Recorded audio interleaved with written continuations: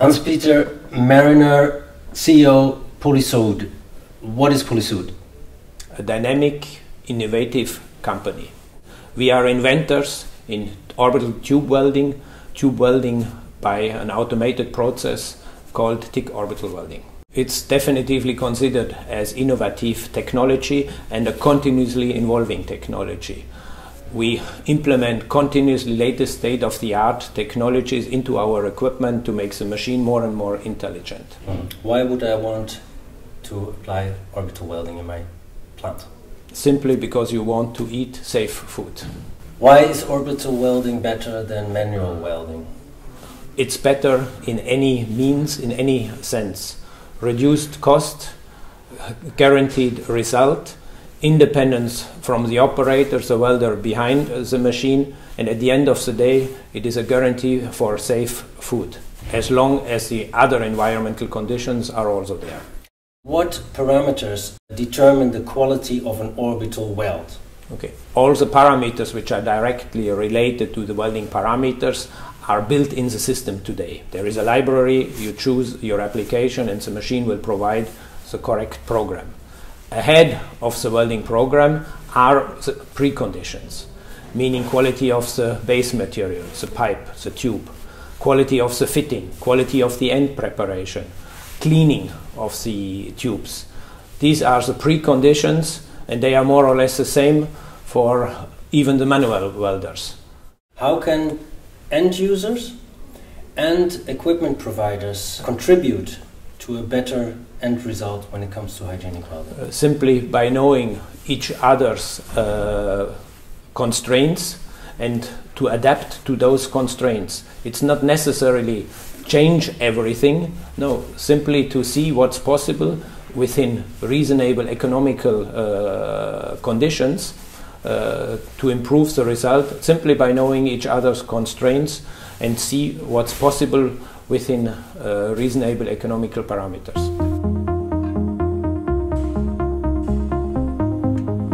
Armorinox fait partie du groupe Middleby. On est une entreprise de chaudronnerie, on est fabricant de matériel pour l'agroalimentaire. La base de notre métier, c'est la chaudronnerie et la soudure. La soudure automatique est arrivée chez nous il y a 14 ans.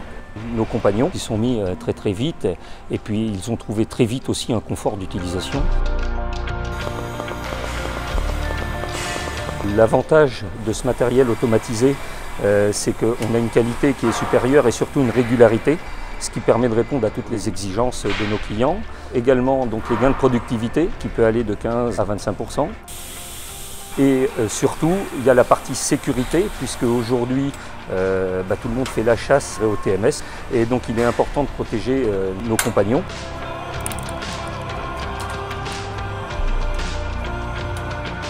On travaille avec Polysoude depuis environ 14 ans. À partir du moment où on amène du confort et de la facilité, je dirais que c'est pas très dur de s'adapter.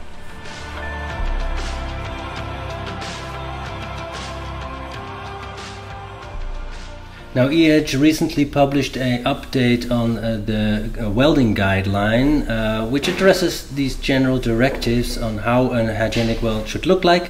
You can show that here in your company as well, right? Yes. The best is to make you a live demo right after. Hello, my name is Miguel. I'm the technician from Polysoude.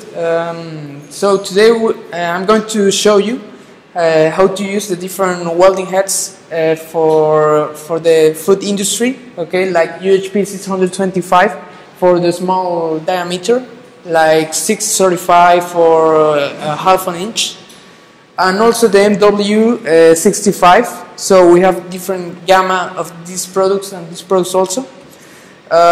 In this moment I will show you how to put and position the MW 65. So only you must to open the chamber head, put it on the position between the line of two tubes. Okay, you close, back. After you close the second one and you press stop, and that's it, really simple. So for the first one, this one is a good shape outside and even inside, it's really flat, so it means it's a good result of welding. it's not so so colored. So, and the second one, as you see, all around is concave. So, and also inside, I don't know if it's possible to see, but inside you can see really rust, okay, inside. So, and that's not so good for the liquids inside because you can have some impurities there inside. Case Millers, you visit clients and you listen to them and you translate their needs into services, products and collaborations. Why is that so important, to be on site with the client? Why can't you just sell them a machine? I want to see the real situation. So finally on the plant, I find the real situation with the right people who are doing it by today and need to do it by tomorrow. There is a human factor, first of all, that people need to change from manual to automatic welding. And they need to know the reason why. But I want to know the reason why things are maybe not working, or maybe why they have to change into orbital welding. So the practical part is a very important part, and therefore we need this cooperation with the customer on site. It also means more work, right? I need to think ahead more clearly. It's true. You mean you have to anticipate what you are doing. Like in any case of automation, you have to structure your process, but it's beneficial to anticipate, less surprises. But still, you have requirements to the tubing, for example. Does this mean that I am limited in my choice of tubing? It's a very important asset. You are not limited in any way through the raw material to the base material, as today the orbital weldable material or the orbital conform material is widely available in the market. And it became even an argument for the suppliers of tubes, for the suppliers of fittings, as they also offer two qualities and differentiate themselves because the quality is continuously improving. The technology from the machine is ready to reach the result we are looking for and the market is looking for. The thing which we need to establish, where we need to put our time in, is cooperation. First of all, there is the end user who is the food processor. They first of all need to have the right hygienic requirements made by the right engineering, all adapting to the same quality as what we need for the orbital machine. Think about the training and the education from an operator for a welding machine, for the one who makes the cutting of the tubes. It's a family of all kind of different disciplines which we need to combine to have this cooperation efficiently. You are an EHEDG member for quite a while now, company member. EHEDG offers guidelines, certification, training. What do you use, apply? First of all, EHEDG, it's a platform for us. We are a medium-sized company. Thanks to EHEDG, we have access to the world of hygienic food industries, hygienic requirements.